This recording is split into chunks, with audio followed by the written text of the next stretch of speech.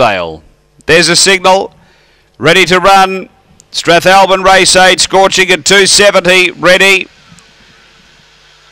Racing. And it's a good line out. Scorching got a little bump after the start. Alan Kentucky begins well. Pokes through and gets away now. Out by 3 around that bend.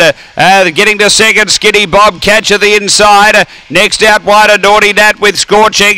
Behind those Yarramundi Domino and Perrier Bale. Down the back the front runner here is Alan Kentucky. 2.5 on Skinny Bob and 3 away Naughty Nat. They race to the turn. And Alan Kentucky the leader. A length away Skinny Bob running on. But Alan Kentucky gets clear again. And Alan Kentucky beats Skinny Bob. Third home is Naughty Nat.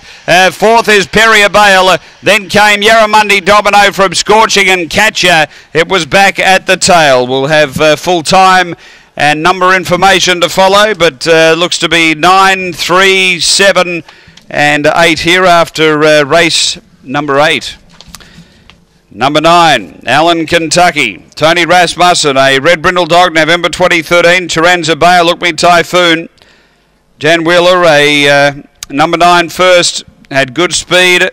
Coming to the bend, it looked as though Skinny Bob would make a real race of it, but halfway down the running, the leader got away again and was too strong to the post.